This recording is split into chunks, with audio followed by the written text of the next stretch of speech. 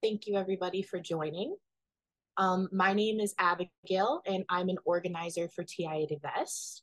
I've organized in the climate movement for the last 6 years and started by supporting the Line 3 fight in Minnesota.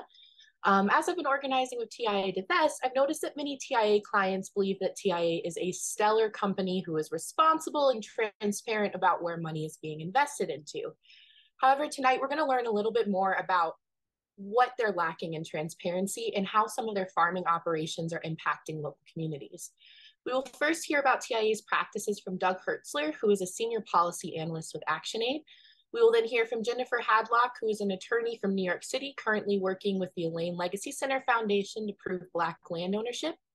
After Jennifer, descendants and residents from Elaine will share their experience with living in this area and how their life is being impacted.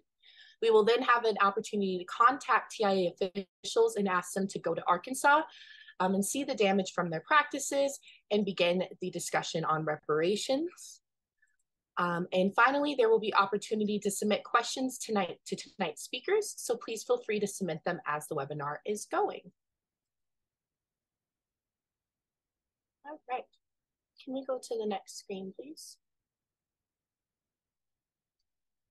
So as I said, my name is Abigail Reese and I'm a TIAA Divest organizer. I started with them last November. On the next screen, we're gonna learn a little bit more about what TIAA Divest is.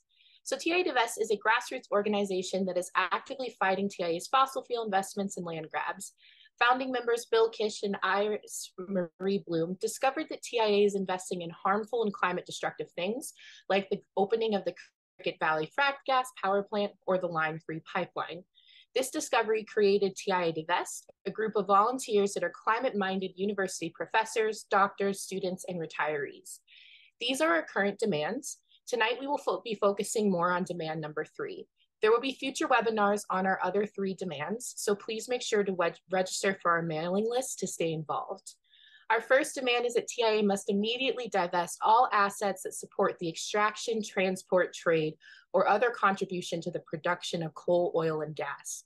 They must immediately halt any new investment in these companies, and then they must immediately stop investing in industrial agriculture and timberland. TIAA must begin dialogue with Indigenous peoples, Black farmers, and other local communities harmed by land grabs about how to return land to local control and make reparations. And finally, TIAA must publicly disclose the full extent and details of all their fossil fuel related assets and commit to full investment transparency. On the next page, we will learn more about some of the claims that TIAA makes. TIAA is spectacular at cultivating their green image. The 2022 TIAA report, Ensuring Our Future, is full of claims from TIAA on how they will and have operated to mitigate climate risk and be socially responsible. In this, they actually acknowledge the types of clients they have in the quotation we see at the very top, in which they say that they serve academics, government, medical, and other nonprofit fields, so they must invest in line with those values. They also talk about how people are very important and a pillar of the way that they invest for their sustainability strategy, and that they try to invest by supporting food and access to local communities in which there is transparency to the stakeholders and how they are working with those local communities. However, on the next page, we'll learn more about why we are actually here. So in September, I attended the 104th commemoration of the Elaine, Arkansas massacre. In 1919, Black sharecroppers and landowners were murdered by white mobs aided by federal troops after demanding fairer price for cotton. While there, I witnessed firsthand the harm of TIAA's farming practices on a community that has been exploited, threatened, and murdered for generations. TIAA clients have the ability to demand change from one of the largest landowners in the world. TIAA could lead the way to change by giving land back, stopping chemical spraying and harmful farming practices, and funding community repair.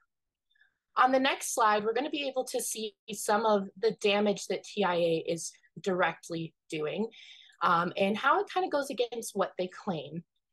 So TIAA makes a claim themselves that it is a core belief that climate risk is an investment risk. And what this means is that they don't believe that they should invest in things that are harmful to the climate, because in the long run, it hurts them financially. However, while I was in Arkansas, I saw that this isn't necessary. necessarily the case, and that there are a lot of climate risk things happening on their land. In the reports that Nuveen and TIAA have released, we are introduced to Nuveen's responsible investing team. Nuveen's responsible investing team provides training for investment and risk teams on climate change. These trainings enhance engagement on emerging climate issues and their financial materiality. One of the things that the team explores, and if we can go back to the last one, is opportunities in climate mitigation and avoided emissions. And so they're supposed to see ways that they can make sure that they're avoiding emissions. However, while I was there, I saw that TIAA farm operators actually burn crop residue on their fields, and that there was chemical damage to local organic farmland and trees. And by burning those crop residues, they're releasing carbon straight into the atmosphere. There was no evidence of use of sustainable practice to protect the soil, but there was evidence of practices that weren't sustainable and were actually harmful to the soil integrity over a long time. Nuveen released their climate report, and they are the investment manager for TIAA, and they claim themselves that soil management is crucial to preserving the productivity of farmland and the health of surrounding ecosystems. However, Nuveen's farmers and TIAA's farmers are using harmful chemicals and irresponsible tilling. This is leading to damage to the actual ecosystems that are around them and their own ecosystem in the future. And they also claim that they believe that their farmland investments can help to meet global demand for food while encouraging sustainable practices. But there is a common belief that if you live in a lane, then you die early, because a lane is a food desert. There is a lot of chemicals, and there just really isn't access to things like medical care. So after being there for the 104th commemoration, it was clear that with the burning of crop and the farming practices and the use of harmful chemicals, the TIAA was not living up to their reputation. So next we're going to hear from Doug Hertzler, but first we're going to see an excerpt from We Have Just Begun. This is a film from Michael Warren Wilson. We Have Just Begun takes its name from the secret passcode used by Black union farmers and domestic workers organizing throughout the Arkansas Delta in 1919. A 7-year investigation into the historical events in Phillips County, Arkansas, the film explores the legacy of exploitation, domination, and resistance in the Delta and its ongoing cover-up.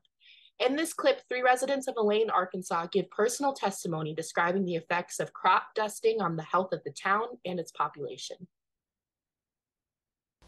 I don't like when it spray my trees or my grass, when it killing my fruits and stuff like that. And also it making, some older people sick.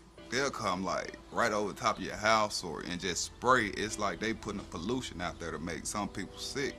And I'm not alright with that. You shouldn't be flying a pesticide airplane inside city limits and you know it's leaking pesticides. We see it all the time. It's surprised they ain't flying through here right now.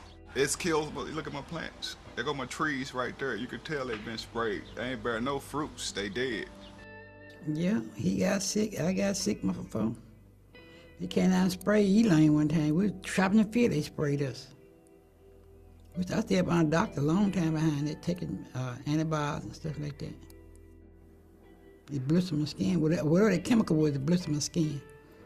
But we didn't get nothing for it. We had to pay the doctor bill. Like over where I live at is I stay right in front of the airport. I'm talking about they come over and they spray and they kill everything over there on my street. Cause I just lost my little girl, and she was down here. The doctor was feeding her for congestions, but that was the problem. When we get her to Memphis, La Bonheur Hospital Center, one of the doctors come in, they tell me she have a respiratory infection. But that's how my little girl died. And yes, it's not good to breed pesticides, especially these young kids.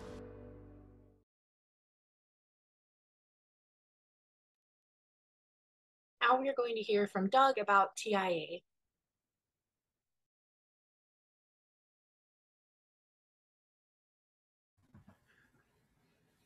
Thanks. My name is Doug Hertzler, and I'm a policy analyst at ActionAid USA. And I am working with TIAA Divest to get TIAA to change how they manage my retirement savings. TIAA is a Fortune 500 company with $1.2 trillion under management. They have 12,000 institutional clients, including many of the colleges, universities, and hospitals in the United States, and also lots of small nonprofit organizations. Because of these relationships, TIAA has a reputation of being a responsible investor, but nothing could be further from the truth at present. Next slide, please. According to the Institute for Energy Economics and Financial Analysis, TIAA has about $78 billion of fossil fuel investments in its portfolio. But they are also the global leader in land grabbing, having acquired over 3 million acres of land, more than any other company globally. By land grabbing, I mean the accumulation of land on a large scale, by either legal or illegal means, and taking wealth away from local communities. It's a form of colonization. TIAA's strategy is to buy up land in 10 countries to make money by holding it and selling it when the price increases. They typically buy farmland from large farming companies, injecting capital into their operations so that these companies can expand and farm even greater amounts of land. This method rewards local land grabbers and often causes deforestation of additional land.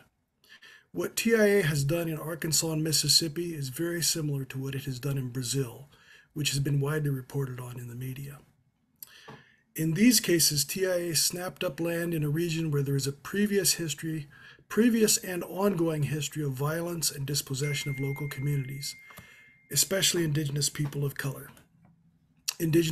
people of color. Next slide. Today we will be talking about 46,000 acres of land that TIAA bought up all around Elaine, Arkansas, starting in 2010. Land that was first accumulated by a local company who bought it from white families who participated in the Elaine Race Massacre and/or its cover-up. This TIAA land around Elaine is a larger area than all of Washington, D.C. It is 72 square miles. Next slide. The kind of large-scale farming TIAA engages in is the second highest cause of greenhouse gas emissions after fossil fuels. It is heavily dependent on chemical pesticides and fertilizers which are harmful to people and the environment. Here is a photo I took of a tractor spraying a cotton defoliant on TIAA land south of Elaine. I had to zoom in on my cell phone camera from a distance and then drive out of the way quickly to avoid the pesticide mist as it got closer. I also saw a spray plane flying over TIAA land, like you saw in the video, although I was not close enough to get a good photo. Thank goodness. TIAA's farm operator undoubtedly uses large amounts of Roundup, Paraquat, and Dicamba on its crops. These are chemicals linked to cancer, neurotoxicity. They can cause organ damage, skin rashes, and respiratory problems. Dicamba in particular is known for its propensity to stay airborne and drift long distances, damaging trees and crops and falling on unsuspecting people. Next slide. TIAA's farms are using irrigation strategies that are depleting groundwater, allowing soil erosion and chemical runoff that contaminates waterways. I took this photo of a TIAA field near the Mississippi River. You can see the irrigation rig in the background. There's no cover crop on these fields, no buffer between the drainage ditches in the field, and clear evidence in many places of soil erosion. I saw this sort of problem in many places as I drove around the edges of TIAA land. Next slide. One thing that shocked me was that TIAA's farms even get rid of grain crop residue by burning it and sending carbon into the air instead of incorporating it into the soil. Here I saw 7 fires across a wide area of TIAA land on a Sunday morning. The day before, I had seen fires on this same land that were even larger, but I was unable to get a photo because I was in the back of a van with some of the people there from Elaine. Next slide. Lastly, TIAA's land buying practices result in larger and larger farms which bypass the local economy and extract the wealth of the land and send it straight to Wall Street. They leave behind struggling communities and food deserts. Next.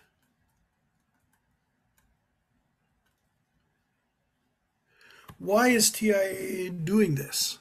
They think they can make a lot of money off of bidding up prices for farmland, but they are also using it for greenwashing to counter the fact that they are keeping $78 billion in fossil fuel investments. They claim that in the future they will sequester carbon on their farmland. But an active credit carbon scheme that TIA participates in now has been shown by scientists to be smoke and mirrors, and experts say that there is not enough land in the world to offset fossil fuel emissions, nor is soil carbon sequestration likely to be permanent.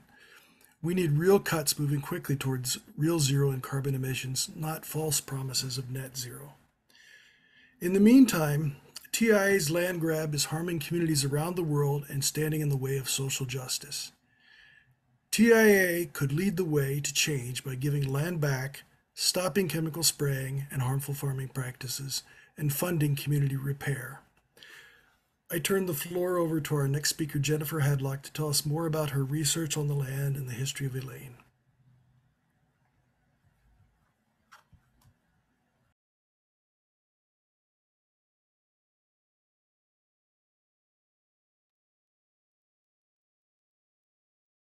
Good evening. Thank you, Doug.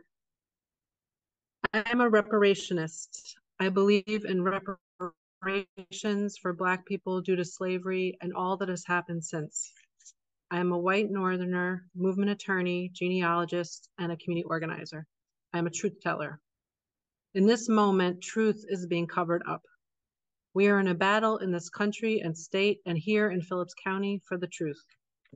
I will be sharing some of what I have learned and trying to explain the story of the over 100 years of a slow massacre that is ongoing. Some of it may be hard to hear. Please take care of yourself. Next.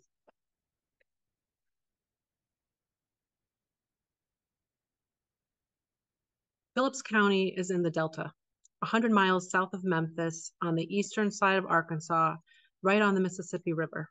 The county is surrounded by rivers in all directions. Elaine is in the center of the county, but Helena, West Helena is the county seat.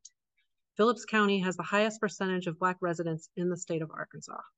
It is only 60 miles from the town in Mississippi where Emmett Till was murdered. South Phillips County and the northern part of DeShay County are very interconnected. North DeShay County is cut off from the rest of DeShay County by the rivers. Because of the flooding and constant shifting of the rivers, the soil here is very rich with sediment and is some of the best soil for growing crops. The control of the land and water and labor has been the battle here at least since the Europeans arrived. Next.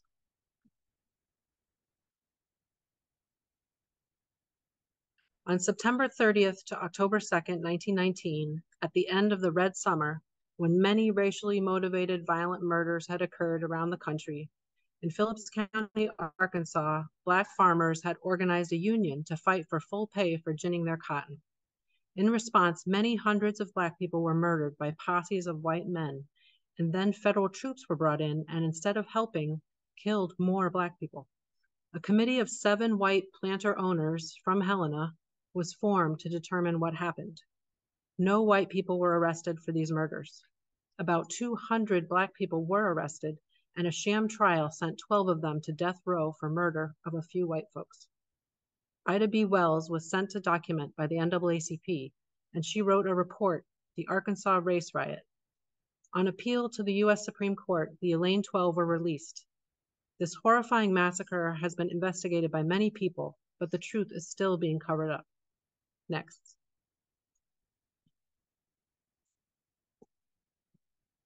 The Elaine Legacy Center's mission is to research, preserve, and share our oral narratives of the Elaine Massacre of 1919, and to build a village that is a center of Delta spirituality, culture, arts, music, and education for meaningful tourism so that we all have an above-average income and above-average wealth accumulation. Next. The Legacy Center has been commemorating the Elaine Massacre of 1919 since 2012. A truth-seeking commission was held at ELC in 2019. Some people say there were only sharecroppers or a small number of Black landowners in 1919. As Ida B. Wells notes in her report, Paul Hall of the Elaine 12 was himself a landowner. and more of those arrested's extended families were landowners. This is important not because the sharecroppers and tenant farmers are less important, but because the story that has been molded by the white people with money, land, and power is erasing the land ownership. Oral history by Black families has kept this history alive. I honor their bravery and thank them for sharing with me. The same families who were here before the massacre on both the perpetrators and the survivors' side are still here. It is a showing of strength and resilience to still be here sharing the stories of the time before, during, and after the massacre. And TIAA has played an important role in the continued harm and has the opportunity to play an important role in stopping the harm and making repair. TIAA could lead the way to change by giving land back to the Black and small farmers, stopping chemical spraying and harmful farming practices, and funding community health, healing, and repair. The truth is the first step. I'm just going to give a small sample of the documentation I have found in the last year. Next. In 1870, there had already been 1,000 years of history of humans on this land.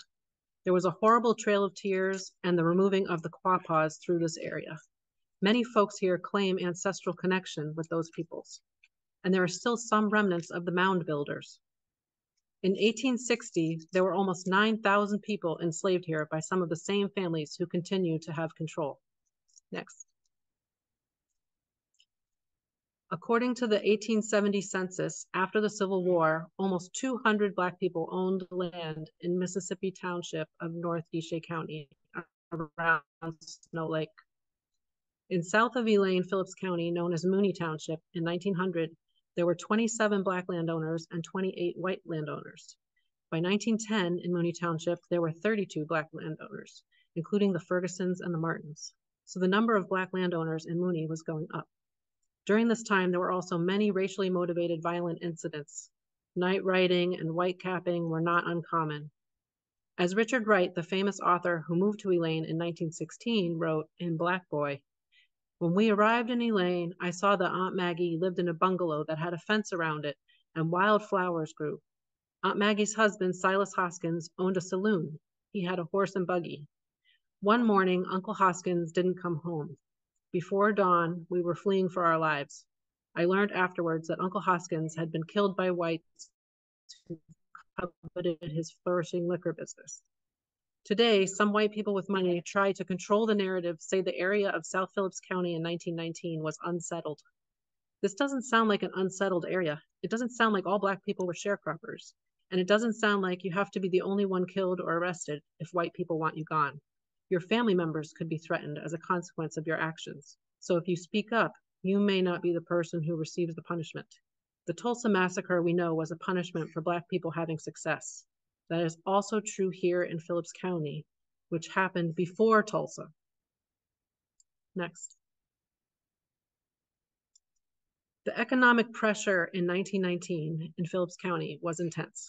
Many of the white men, owners, planters, and cotton factors of Helena were trying to gain power and wealth, and several of them would be chosen by the governor to be on the Committee of Seven after the massacre and trusted to find out what happened.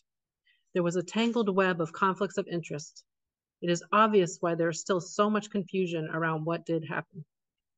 In 1919, the Southern Alluvial Land Association was advertising to bring investment and attract white people to the Delta. Pamphlets were produced to market the area. The land was advertised as having an incalculable supply of pure, sparkling artesian water under the ground. Thousands of flowing wells are to be found. This artesian water has contributed to good drainage as much as good health. The brochures claimed 100 crops could grow on the rich first 7 inches of soil, immensely rich in lime, nitrogen, phosphorus, without any fertilizer. The ad explains dams, levees, and drainage ditches have been built. Of course, we know the white planters didn't build the levees, ditches, or canals. Black people did. Next.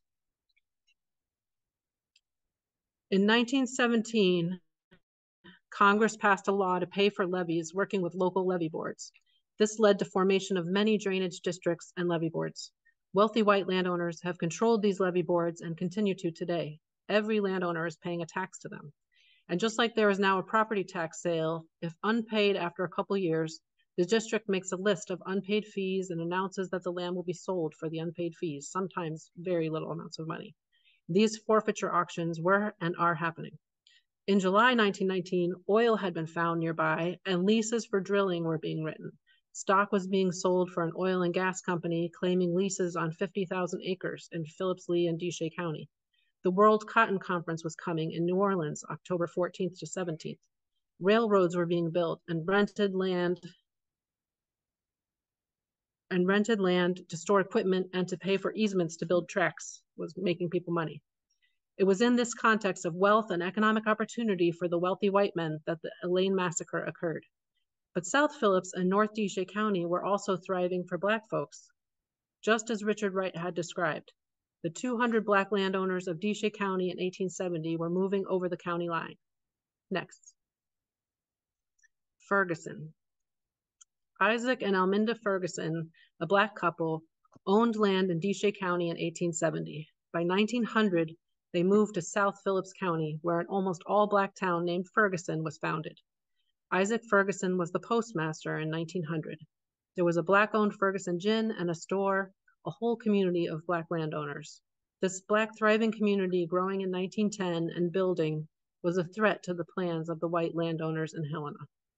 Due to discrimination by banks and financial institutions, most Black farmers had to borrow from individuals, and these individuals were your white neighbor or the owner you were renting from. Scams were common. All through the last over 100 years, there have been scams. Some were scaring people off land, some making it difficult to be there. This is still happening today. The Pikes, Jacksons, Flanows, Scapes, and Halls tell stories now in 2023 of neighboring white owners moving land demarcations, planting or building on fields that are not theirs, letting livestock run loose to destroy crops, and when the sheriff, mayor, clerk, courthouse, and judge are also not sympathetic, who can you go to enforce your land ownership boundaries? Next. Rashaw. Rashaw is south of Elaine. It is still easy to spot because it has Gumwood Church, which is protected by huge gumwood trees. There is a ditch called the Yellow Bank Bayou, and the railroad used to pass through. But on September 30th, 1919, Attorney Bratton, a white attorney, was arrested at Rashaw, where he was talking with Black farmers about how to sue for the money owed for their cotton and their crops. The paper said Rashaw was the first lodge of the Union which has been blamed for the massacre. In 1919, Rashaw area was owned by Theo Fathauer of Chicago, who lived off Lakeshore Drive. In October 1919, less than 2 weeks after the massacre, Theo Fathauer redid his will and sold his Rashaw land over 4,000 acres to the Solomon brothers and Amos Jarman, the former sheriff. This deal in the papers was called the biggest land deal in Phillips County history. The land was later sold to Jesse Peter, who left the land to his sister, the poet Lily Peter. She fought to prevent chemicals from being used on her farm, and she fought the Army Corps of Engineers from some of the redirecting of rivers they tried to do. Lily had 3 farm managers, Brooks Griffin, who was white and owned some land, and Fred and Sherman Duncan, 2 Black men related to some people who still live in Phillips County. When Lily died, she left the farm to her nephew. It ended up with Brooks Griffin. That land, with funds from TIAA, has now amassed into an empire. The Griffins live in Nashville and Helena, but have a giant plantation-style home in Rashaw with a meticulously kept lawn. Next. Since 2010, Griffin has sold over 30,000 acres to TIAA, Teachers Insurance Annuity Association of America. TIAA has propped up and funded his amassing of more land. Griffin sold to an LLC called Global Ag Properties, LLC, for $158 million. Global Ag Properties, LLC is TIAA. TIAA is one of the largest landowners in the world. They claim to be a racially just organization and that they are feeding the world. But we know most of what is growing here, soybeans, and we don't mean edamame, corn, not for eating, and cotton is not doing that. And the chemicals and control of water and the area is actually stopping local people from growing food and even staying here. Some people will know this land because it is what D-line farms. Next. The current economic power structure here leads back to the time of the 1919 massacre, and the current state of the land and schools and water is trying to move poor and Black people out. The high amounts of herbicides and pesticides run off into the water. The people who control the water control the area. Farming needs land and labor, but without water, nothing will grow. The irrigation and flooding combined with the chemicals is killing people. The large amount of diesel and natural gas needed to power all the mechanically powered machinery to gin and cut and pick and truck and deliver and ship the soybeans, corn, rice, and cotton that is produced here is mind-boggling and hurting people. Next. Hundreds of wells have been drilled. There is almost no oversight of this. Even in the state of Mississippi, there is more oversight of farm wells and the levee boards, which are elected here. And as of 2015, Phillips County is in a critical groundwater area. Recently, there was a boil order in Elaine and all the area south because it is one pump for all of it. The water system in Lakeview has had an ongoing off and on issue for the last few years, and Helena, West Helena water system failure made national news this year. In the past, water was plentiful. Birds, bees, butterflies, frogs, creatures, and fruit trees and vegetables everywhere. People living all over, working hard, chopping cotton, not getting fair pay, but the water was clean, the food was good, the community was and is tight. Everyone knows each other or are related. Next.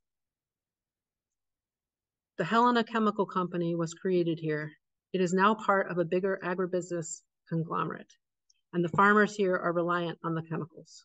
Even if you don't want to be, the only seeds that will grow are those resistant to the chemicals because the chemical spreads. The Cedar Chemical Company was shut down after proof of contamination of the surrounding soil and water. It is a Superfund site. The big, expensive farm machinery and use of chemicals instead of workers to weed and defoliate began in the 50s when soybeans became a big money-making crop. Next. This area is also huge in farm subsidies for the big farmers. An attorney from nearby Monroe County was on 60 Minutes for his plotting of subsidies. D-Line Partnership, who farms the land owned by TIAA, is one of the biggest beneficiaries. Next. Phillips County has the worst in the state health statistics. Cancers and autoimmune diseases like lupus are common here. This is at least partly due to the chemicals and the food desert. Dollar General and Walmart as your grocery limits healthy food access.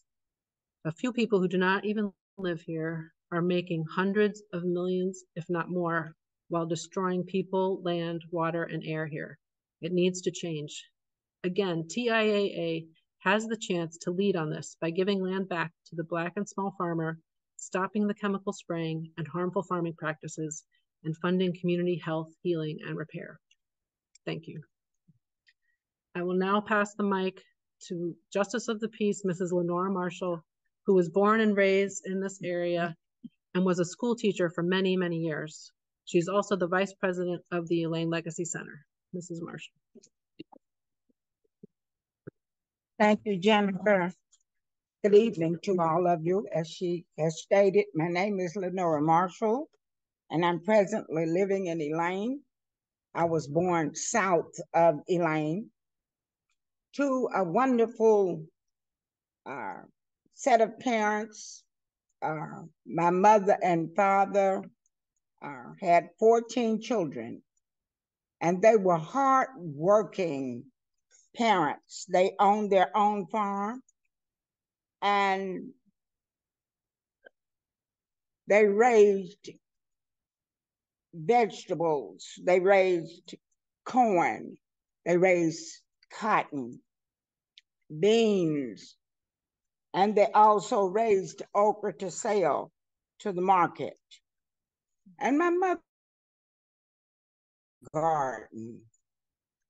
She raised turnip greens and mustard greens, collard greens, kales, and rapes. She raised Kentucky wonder beans and English peas, eggplants, spinach and lettuce and cabbage, cucumbers, onions, bell peppers, red peppers, hot peppers, Irish potatoes, sweet peas, peanuts and popcorn, sweet corn, snap beans, purple hull peas, crowd of peas, butter beans, butter squash, which was known at that time as an upper ground sweet potato. She raised okra and squash and beets, watermelons and cantaloupes. And she even made ice cream during the winter time when there was snow on the ground because there were no chemicals around. So it made it relatively safe to use the snow to make ice cream for her children. My mother fed communities. She fed so many people. Um, uh, she didn't have a food pantry, and you would think that because she had 14 children, she would hardly have enough food to feed them, but she fed everyone. And she made such an impact on the community when she was laid to rest. Her funeral service lasted 5 hours, literally 5 hours, because of the work that she had done. The chemicals today that we are fighting are destroying so many things. We own peach trees, pear trees. We did persimmon trees, pecan trees. And if you would take a picture of those trees today, it seemed that you would only find dried limbs of those trees.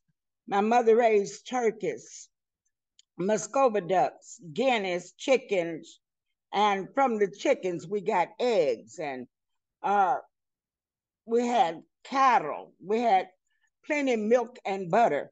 So my mother looked at the people who were struggling, the poor who had nothing and who had food disparities, and she addressed that issue. From the hogs, naturally, we got the sausage and the bacon, and so we shared.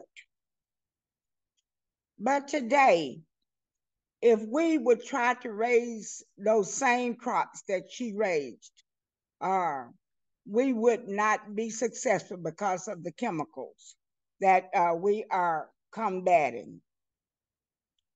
If most people had done the same job that my mother has done, her name would be written in the Guinness Book of Records, or she would be in the Hall of Fame. We did not have all those chemicals back then. So today is a new day when we are fighting chemicals. We are dealing with water boils because of the pollution. It's just a new day. And we're going to have to find strategies to meet today's demand.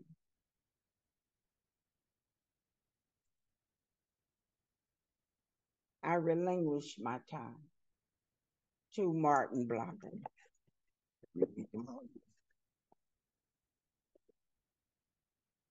Let me just a little bit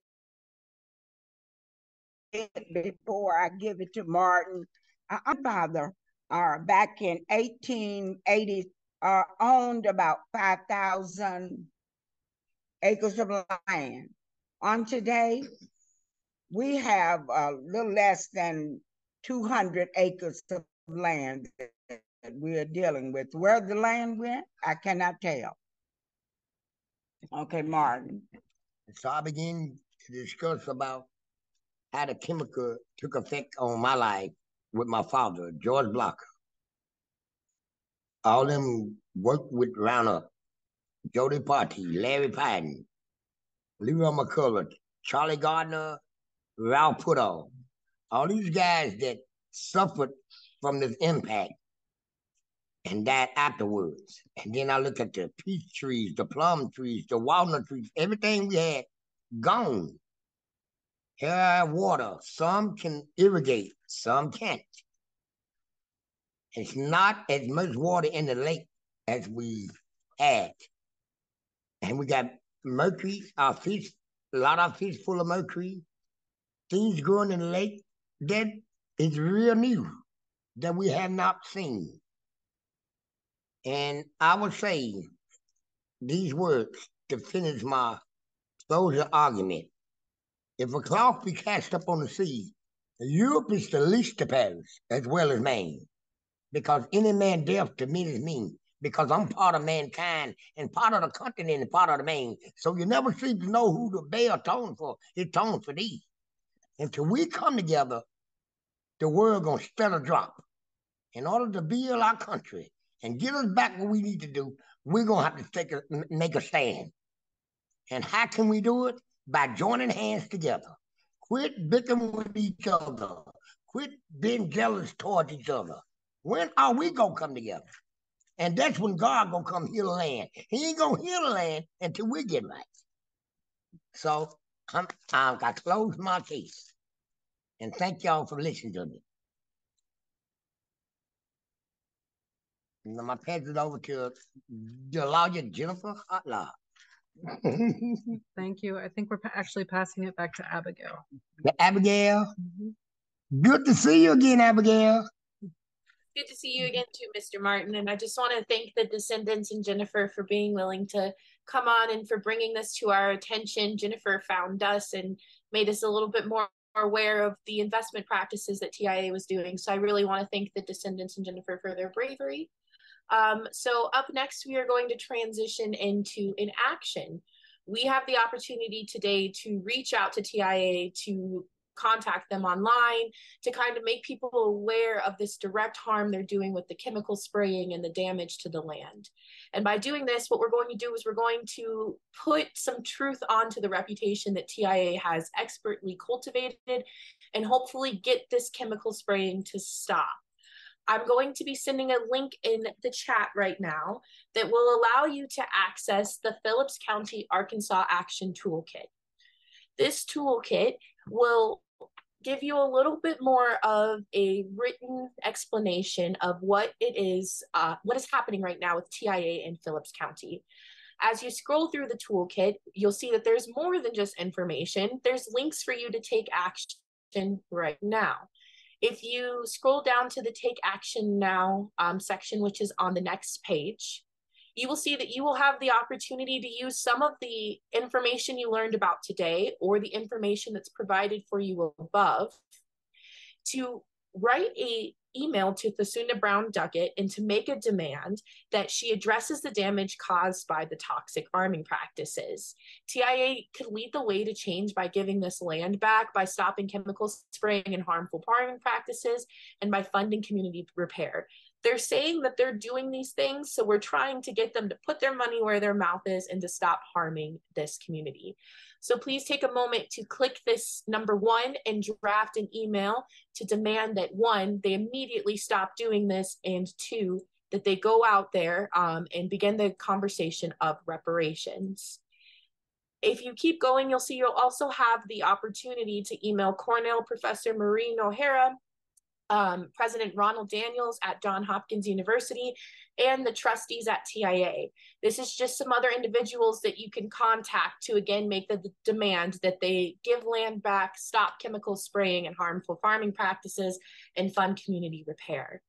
So as you are going through, hopefully this toolkit and are drafting these emails, we're going to take some time to answer some of the questions that we have received. I encourage you to still take time to actively write these emails today so that we can send kind of a unified effort and show TIAA that a lot of people are aware of these harmful practices and are not okay with it, and that we're demanding for them to immediately stop it. So we're going to go ahead and transition over to the Q&A now while everybody is hopefully working on these emails. I already sent my email this morning, so I'm a little bit ahead. So hopefully you can all join me.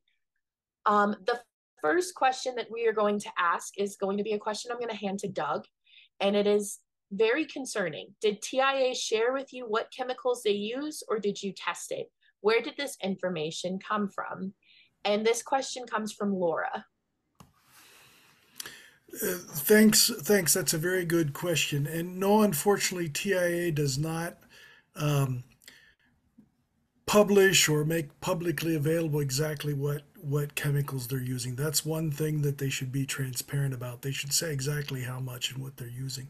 But we did speak to to local people who know farm workers who have been around these farming operations for a while, and we know that for these kinds of crops that they're growing, soybeans, cotton, that these are the chemicals that are used basically on all large farms of this size. It's not really possible to grow soybeans without dicamba and Roundup on that scale that they're doing it.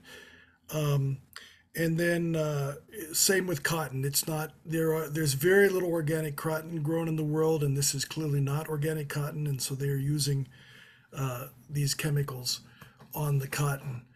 So the ones I mentioned were just the ones that are known to be used in the area. I think that probably covers it. Was there another part? That's everything for that question.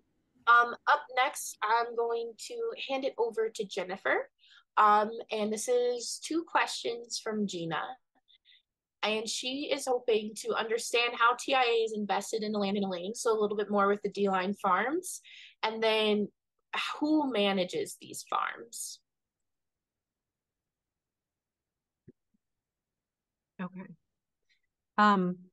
So it is confusing, but the way that TIA is invested is they have Nuveen, who does their farming practices, and they create LLCs, limited liability companies, to then purchase land. So here it's called, they have a few different names. They use different names in Mississippi, where they're also doing this. There's Premier Properties and there's Global Ag Properties. So if you search the ownership list in Phillips County, you would find that they are one of the biggest landowners. And they are all around Elaine. They're not directly in the city of Elaine, if that's what you're asking. D-Line is the current tenant farmer. They are paying rent to TIAA or to Nuveen to farm on their land, and they are doing these practices. Thank you, Jennifer. I hope that was a clear answer. Great, thank you. And up next, we have a question from CY. I'm going to hand this to Doug again. Has the TIA Divest campaign connected with any land rights organizers in Brazil? Yes, TIA Divest has only connected with them indirectly, but we are working in alliance with other organizations who are in direct contact with the land rights organizers in Brazil. My job is with an organization called Action Aid that works directly in Brazil, and we are partnering with some of the organizations working in the region where TIAA has bought up a lot of farmland. For example, we're working with the Network for Social Justice and Human Rights in Brazil, and also with the Pastoral Land Commission of the Catholic Church, which is on the ground in some of the most affected areas, and they have people working to protect land rights of indigenous and peasant communities there in Brazil. But a lot of their land has already been stolen, and TIAA owns nearly 1 million acres in Brazil.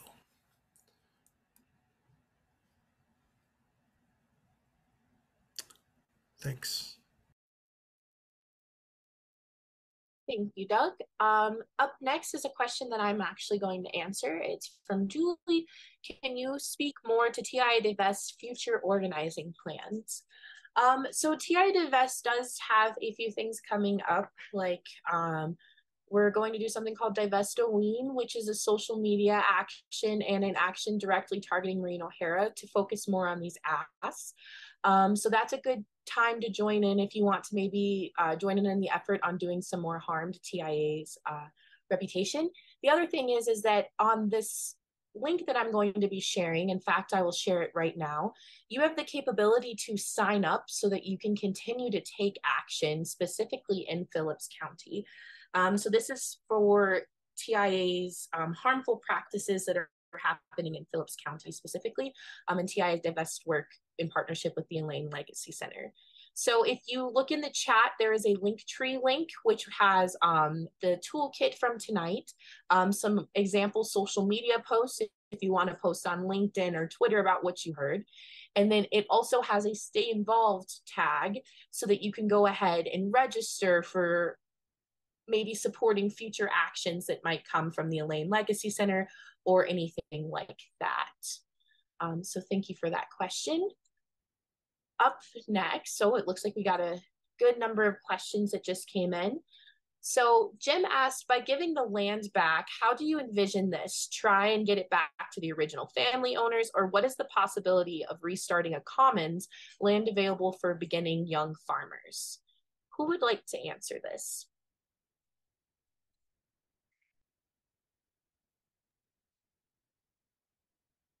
That hasn't totally been worked out, but yes, we would definitely be trying to get back to people who wanted to still farm and to new farmers, and perhaps a way to do some community cooperative farming. There are lots of ideas about what kinds of farms, as Mrs. Marshall shared, as Mr. Blocker shared, about how farming could be done, growing actual food. And counts on money. Oh, It's okay. no, sorry. It can also be given back by actually paying for the value of the land.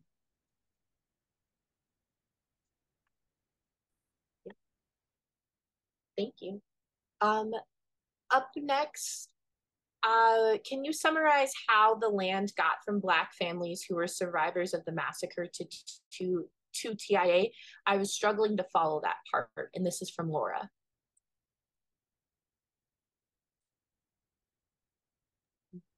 Okay.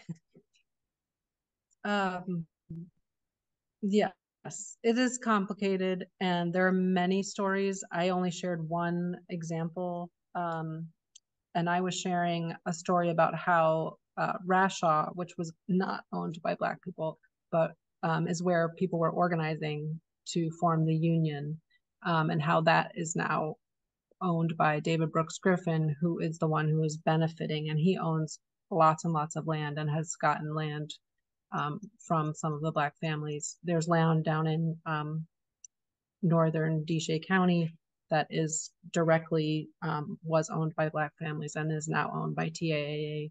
But it wasn't like TIAA took it directly from the Black farmer. It's gone through a couple of other owners and then to David Brooks Griffin, who then sold it to TIAA. So up next, we have from Rin, how can you possibly expect a company like TIAA with this long and immoral track record in many levels to ever be responsible and take a leadership position? Wouldn't public embarrassment of TIAA be better than seeking their leadership? I'm going to answer this. We do need to do public embarrassment, and that is why I'm encouraging you to do the social medias and to email them, because they have such a stellar reputation. A lot of people think that they are a green fund, that they are a progressive fund, and that they really give back to the communities that they invest in. And so really the number one thing that we can do is to continue to put pressure on them through all angles to get them to divest and stop these land grabs, but to immediately stop these harmful chemical uses that are having damaging effects that are just immeasurable for the communities around them. So it's kind of like a both scenario. We need them to take action for the harm that they're doing, and we also need to make the public aware of the harm they're doing so that we can force them to take action. Does anybody else want to add in to that question?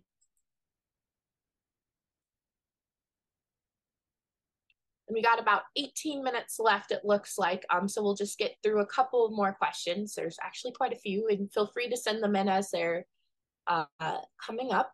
The next one we have is from Iris. Could the first speaker who is a descendant please say the name of her mother? She sounds amazing and I want us all to honor and remember her. Leah of Soulfire Farm, who wrote the book Farming While Black and now another book, Black Earth Wisdom, would love to hear about her, for example. And Jennifer, you are muted right now. So Miss Lenora, we cannot hear you. Yes, I am so delighted to be able to share that name. Perla Ardine Jackson. That's a name brand name because she served so many people. She did so many splendid things. Even in her, she called her garden a truck patch. And she would not allow people to go to that truck patch because they would trample down her vegetables. So she took it upon herself to have all this manual labor going on, picking peas and so forth to give to people. So Perla Jackson is well known. It's truly well known, and so many of her works, her wonderful works, are hidden. I just wish that people who knew her could hear this story and confirm it. Yes. Can I add something to that? Perla, okay.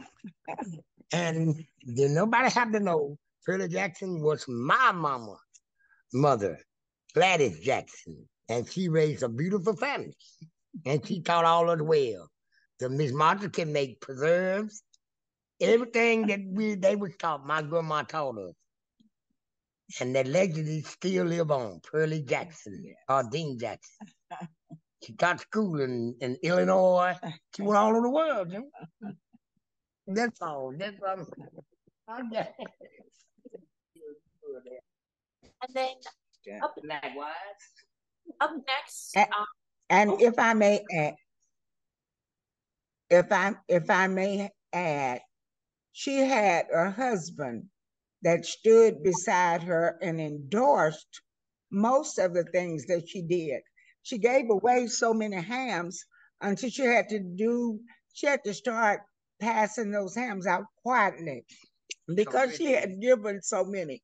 But for 47 years, almost 50 years, they were married.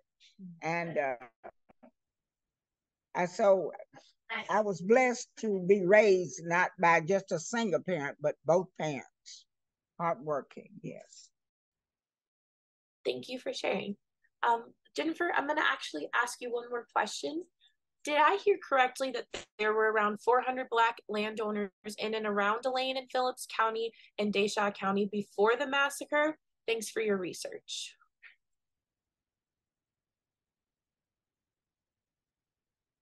200 Black landowners in northern Desha County before, yes, in 1870, right after the Civil War. And some of them moved north to Mooney Township, where they formed Ferguson, which is named after a Black man, which I think many people even here don't know that. And that has been erased. And there are people here who lived in Ferguson, and now even the sign that marked that town is gone. But yes, 200 Black landowners. I'm definitely going to write some of my research up, and there's so many other pieces of it besides the TIAA part. Tonight we're really focused on that. Okay. And may I also add, during our farming tenure, we did not use chemicals. We did manual labor.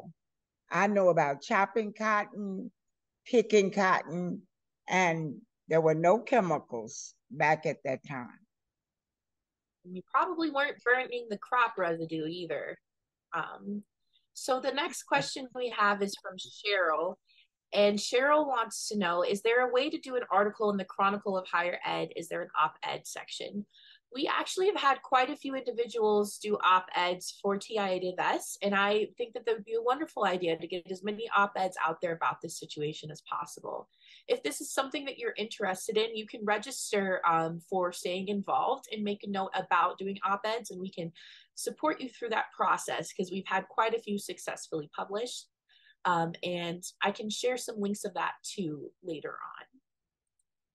So thank you, Cheryl. I hope that you do sign up, and we will definitely be sharing the recording from this next week too, so that you'll be able to rewatch and get some more information. So up next, will TIAA Divest be planning to have any public protests to attend or promote? Yes, there has been some in the future, and there will be some, and I'm sure there's going to be some in Elaine as well, and they'll need as many people to support too. So do make sure to register and sign up so that you can stay involved for future actions. And then the next question is from Lisa. What is the plan if TIAA gives the land or reparations to descendants? Who would be leading these efforts? Before I hand this off, I'm just going to say this is one of the big reasons that we want the Sunda Brown Duckett out there, so that she can begin conversations with the community she's actively hurting. We're just kind of the middleman that's giving the demand, but I will hand this over to Jennifer and the descendants too. Jennifer, do you have anything that you want to add? Go ahead. Go ahead, Mr. Marshall. Okay, this is not Jennifer, but I'll go first. Marshall, the plans that if we can receive reparations, it's not difficult to do something in a place where there is nothing, absolutely nothing here in Elaine. So we're going to use that money, if it ever come down the pike, to maybe bring a school back, bring grocery stores to Elaine instead of having to drive 30 miles just to buy a bell pepper or get fresh vegetables, get a new water system so that we want to have to constantly combat water boils, look for homes, apartments, single apartments, for people to have a decent place to live, whatever we can do to bring chemical spraying to an end. So there's a multiplicity of things that we plan to do if we ever have the privilege of receiving these reparations. Jennifer, I yield to you. I'm sorry. The question was just what would we do with reparations? Is that what the question was? Let me go back to it. Sorry. Who would be leading these efforts?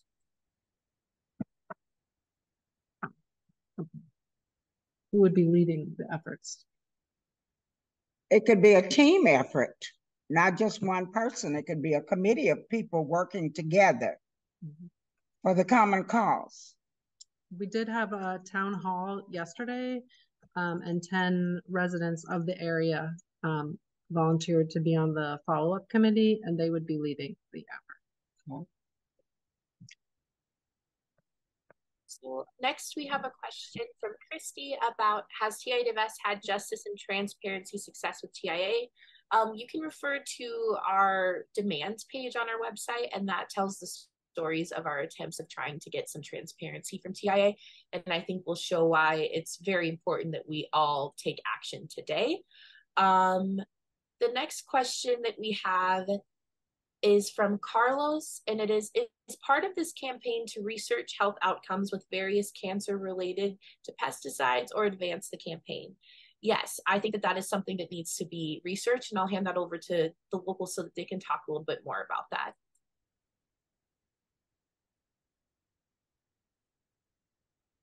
Cancer. What did she say? There have been supposedly research done here. There are so many funerals, and people are known to die early here. And we believe that a lot of this is related to the practices of the farmers. But proving that and getting the local medical community to be able to do that has proved challenging, but there are definitely reports about how dicamba has caused cancer. There are lawsuits about Roundup causing cancer. And so these and other diseases, and definitely lots and lots of oral stories about the harms that people have. And while we cannot say that there is validity to that statement, we can say that we've observed not only are plants dying, but so many people in this area are passing away with cancer.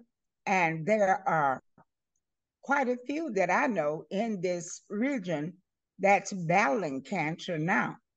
So that would lead us to believe that there's some correlation.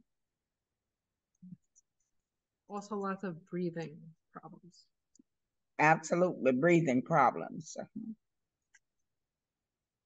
Thank you for sharing. And then we have another question from Sally that says, there are many people with investments in TIA who TIA investors have no idea of the harm they are doing. Do you recommend pulling money out? No.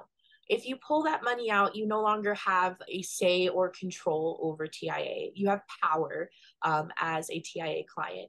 And TIA has offered zero transparency, as we've kind of talked about, and really isn't working with us. So by removing your money, you're removing your power. So if you go on our website, there's a little bit more information about what you can do as an individual divestor, but it's more powerful if TIA clients are putting this pressure on TIA to take action. Is there anything that anybody would like to add on that, Doug? Yeah, I would just say this is, of course, a complicated and personal question in some ways because I, for example, have some money in TIAA, and I would like to take it out because I'd like to wash my hands of this, not be involved in this whole mess. But right now, I feel like it's still, we've been working on it for a while, but it's still time to stay engaged and to push them, not because I want my money in TIAA, but because I feel like it's our obligation to try to create change.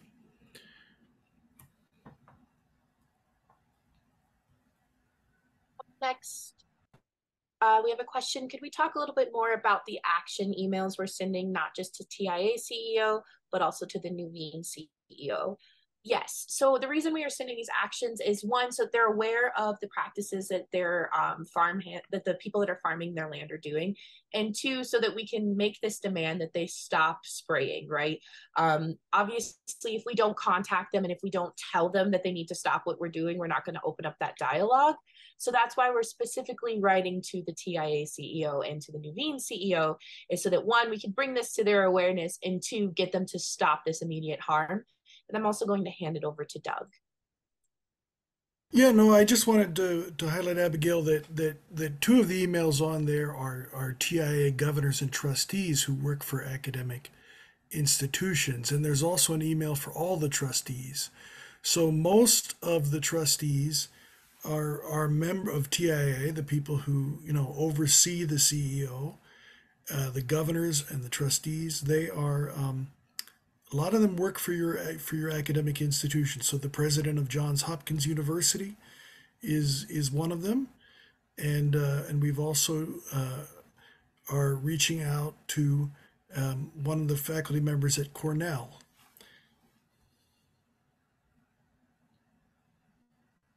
Yes, and there will be an action targeting her on Halloween, where a lot of Cornell students are going to be sending her little Halloween graphics, asking her to stop tricking people and to give people the treat of no longer using these harmful chemicals.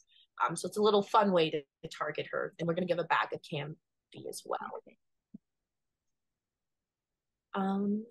So I believe we have time for one more question. And sorry, I'm just scrolling through because, again, some more had just popped up. I just want to clarify that the recording will be available in the link tree that's sent to everybody, and we will also email you when that link is available too. So you will be made aware when the recording is ready. Carlos is wondering if there's a tool or map or document where we can see other locations and communities that are being harmed by TIA. Doug? Yes, this is one not exactly a victory, sort of a minor concession that other organizations who have been working on TIA land have gotten from TIA, but it's not a very good map. In fact, it's a very bad map. If you go to Nuveen, there is a farmland transparency map, they call it, and that's because we were demanding transparency. But it actually has a map with some points on it that doesn't really show where the farms are. If you zoom in, like I had no idea. It doesn't look like there's this much land concentrated in one place in Arkansas when I looked at this map. It looks like it's scattered around, but yet it's all here right around Delane. Anyway, but you can go there and see some of the states and countries where they own land, and get an idea of where you might look for these problems. I myself have been to TIA land in Pennsylvania and California and Illinois, and these, believe me, these problems exist everywhere because they're just doing standard industry practices. Their sustainability reports are a mirage. Thank you. And so with that, I just want to highlight something from Donna that says, I love the way your community has mobilized to have community development be such a strong part of reparations. I agree, and I think that it's very important that we continue to email, to tweet, to Facebook, to do everything that we can to make TIA aware that they need to immediately halt the destruction that they're doing in Phillips County, and that they need to begin the conversation of reparations and land back. So thank you so much to everybody that took time to join us today. We had over 100 attendees come through. Please make sure to share the links from tonight and to encourage people to take action so that we can make sure that this harm is immediately stopped and that community development and reparations are began. So with that, I'm going to hand it back to Jennifer and to the descendants so that they can give us a goodbye for tonight. And I again want to thank them for being willing to come on and share their stories and be so open. And a reminder, we will send a follow-up email tomorrow and you'll get the link to the recording as soon as it is available.